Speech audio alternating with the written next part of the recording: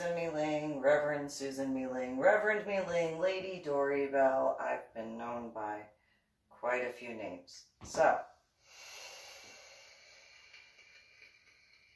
I felt like doing something a little different.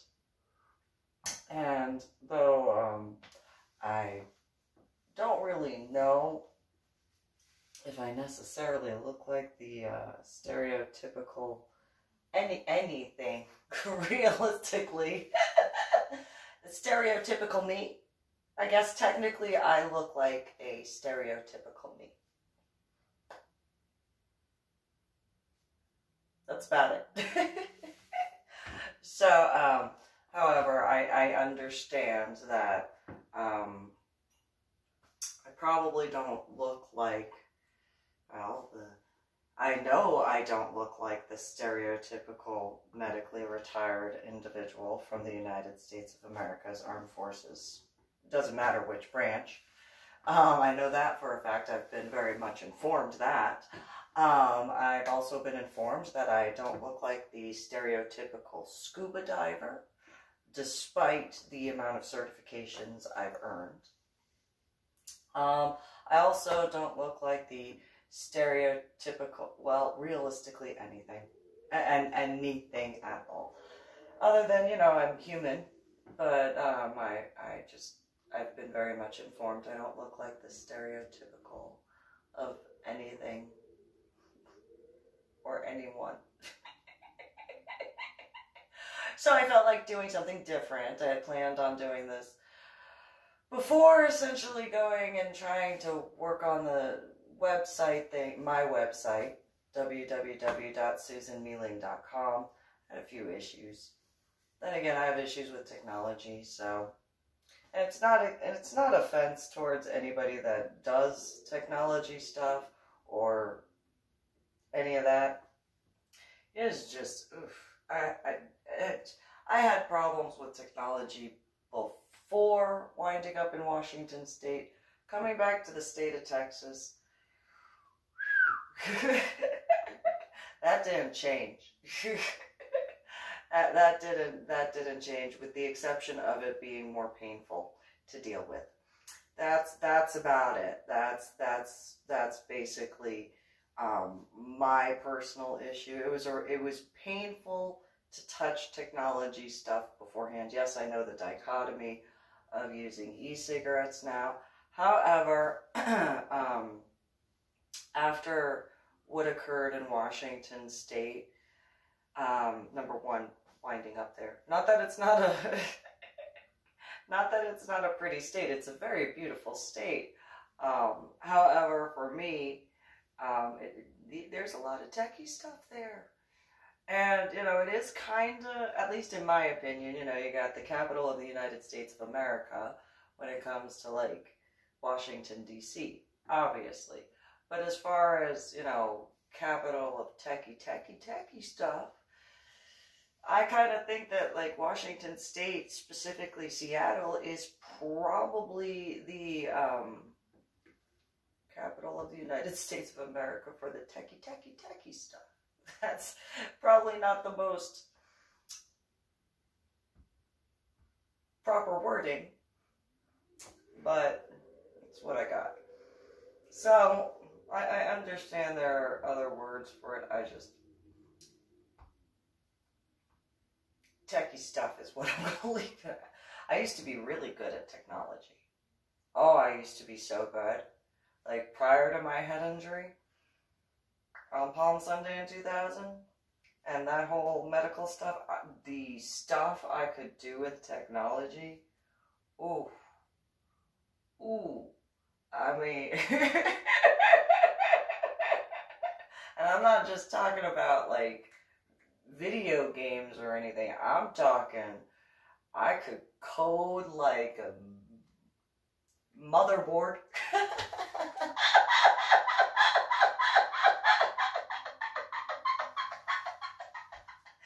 I mean, you know, I had the ability when it came to, my first computer that I worked on was a DOS, the IBM DOS, and so I had done a few things there as far as coding, And then I learned in school on an Apple Mac. And then and that was in elementary school. And then in middle school was the first time I had ever worked with Microsoft. So I learned a little bit of coding, but for me it was just one of those, I want to play outside.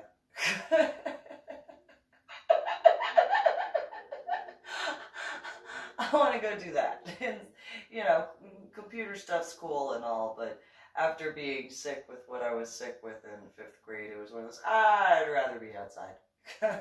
I'd rather go play on the swing set and go, I mean, I was already the type of person who liked being outdoors anyway, but which is kind of funny because there was a guy that I attempted to flirt with, but apparently that was a massive fail because, you know, I had gone up to Adam and I was like, I think you're cute. That was my way of flirting. I think you're cute. And he's like, I don't think we're compatible. And I was like, oh. I mean, we still talked and stuff, and it was just one of those, oh, well, you know, that's cool. That's fine. You know, no big deal. He was like, well, I hope you don't think I'm talking about computers. No. Why would I think that? And, well, you know, computer stuff, yeah.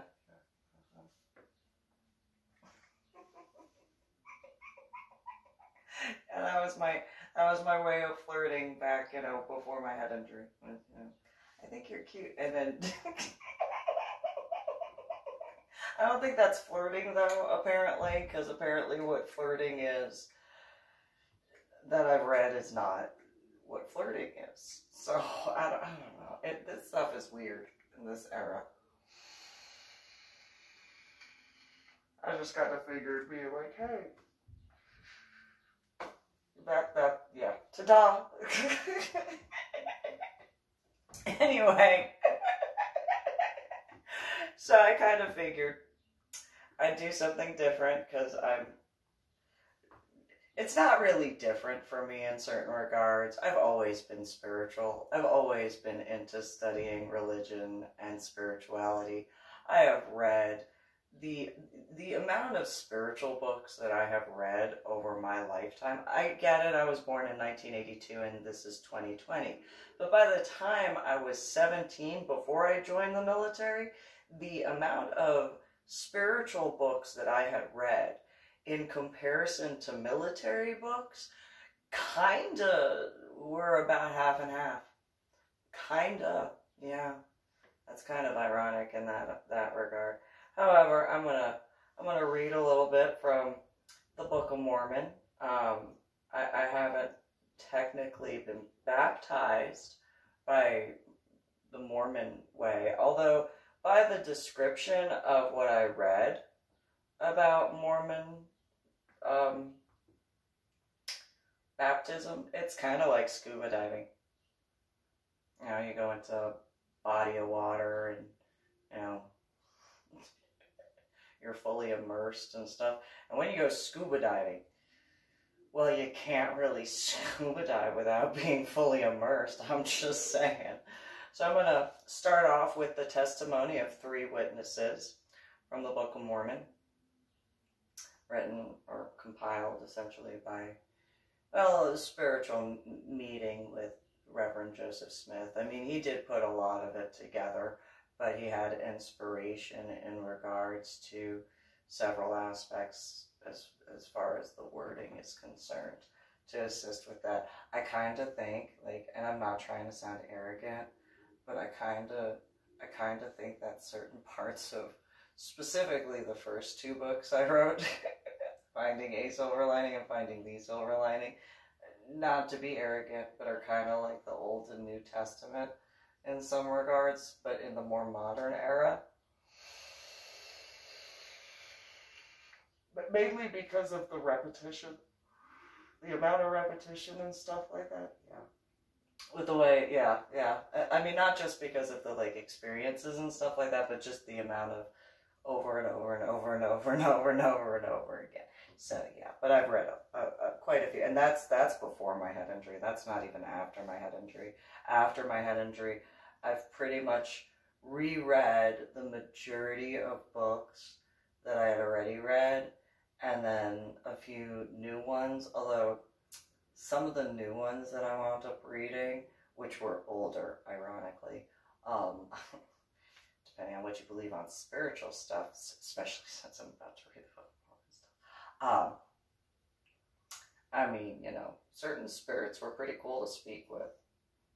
I'm just saying, there are some spiritual guys, or spiritual spirits that I got to speak with that were quite interesting.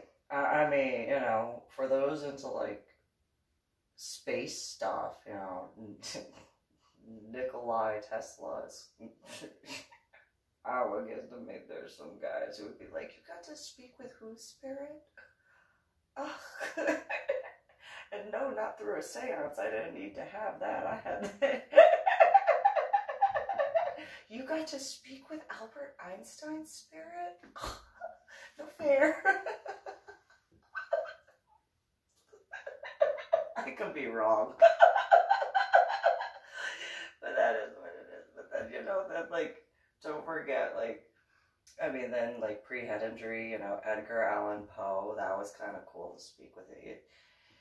You know, and then Aristotle, that was a cool spirit to speak with. Plato was pretty cool to speak with. Then there was this other spirit, what was his name? Oh, he did something where he made gas into a pill, and like it could fuel a car, and he couldn't actually sell it because of the oil stuff. And yeah, like I got to speak with that guy's spirit. That was pretty cool. That was pre-head injury. That was pretty interesting. But anyway, so I'm going to go to the testimony of 3 witnesses before I go too far off. So I can do that. If you've watched my prior official videos, you can see how quickly. And if I've known you over the years, well, you know. And if you've ever met anybody from New Jersey, well, then you definitely know. So the testimony of the 3 witnesses.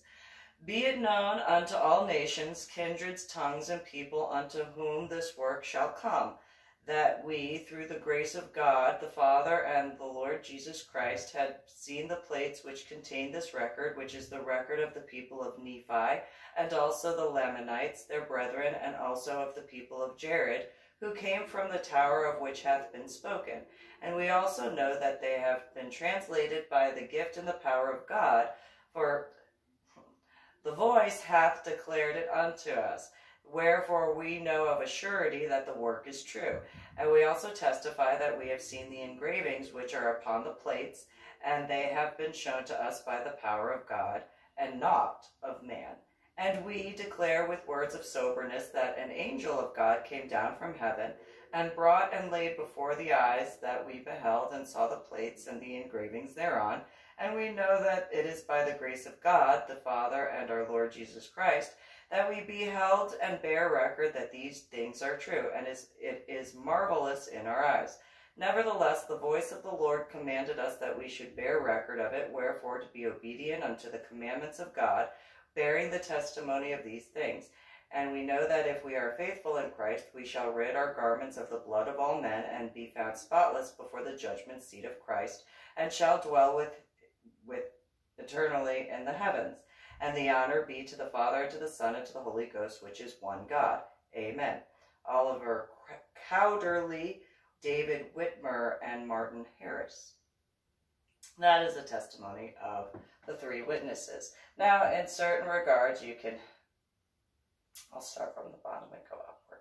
So, honor and the irony in regards to the Trinity aspect is that realistically there is the Trinity, which makes the one. And I've explained to many people over and over again that the most ideal way to raise a child is a three-prong approach, the Trinity.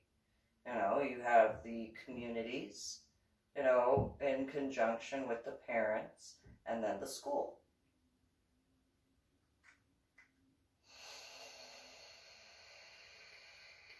Despite the fact that McCoy Elementary School made fun of me for that. Different teachers and staff members, they actually made fun of me for that. I was like, at McCoy, yeah, they made fun of me for that.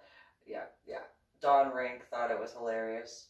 She just, ha ha ha ha, oh, that's such an idealistic approach. Okay.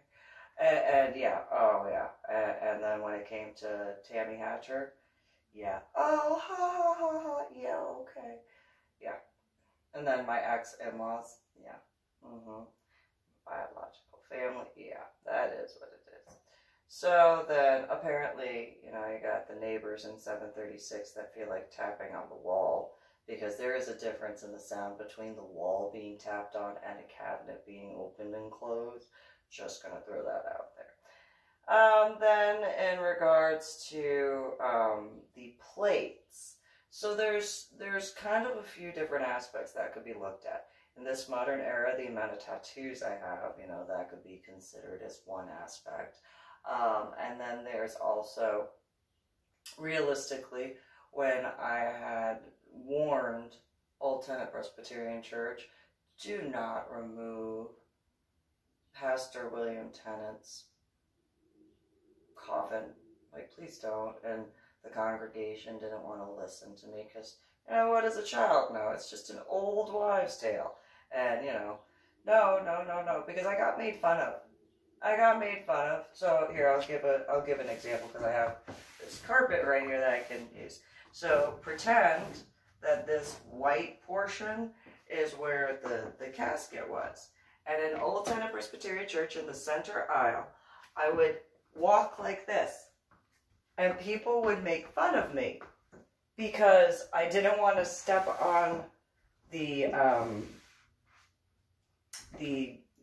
casket. I could feel the divot in the in the center aisle, and people made fun of me for it. And I was like, I'm telling you, that is not an old wives' tale.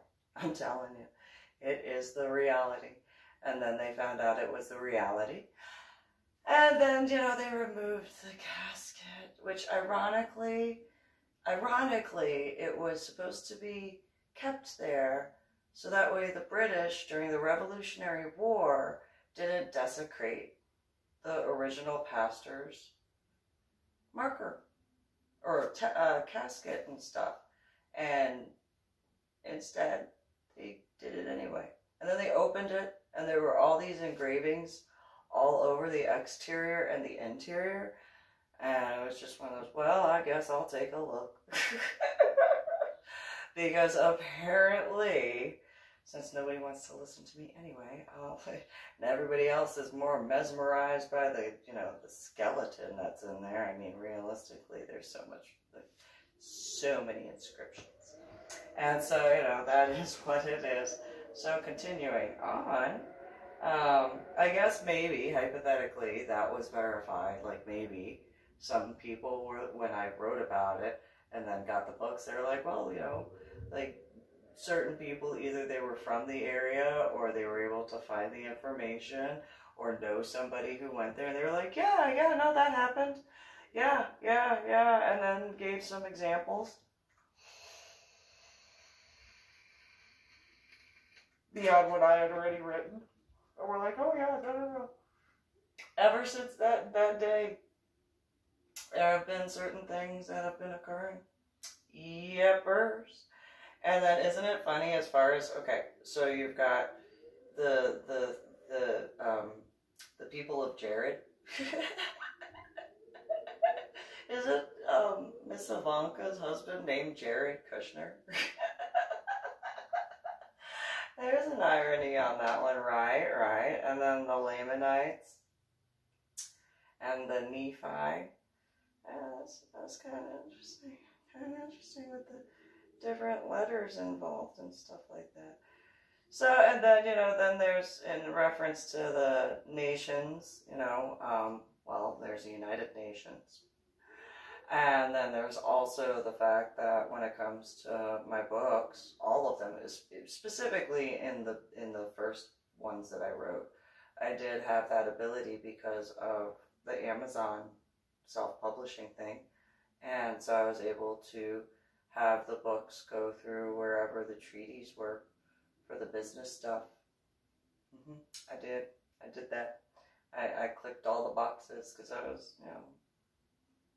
why not? I didn't think that, there was anything in there that was realistically dangerous, per se, in regards to my personal life experiences. I couldn't be the only person who had certain life experiences or were told certain aspects where other people could find certain ways to relate.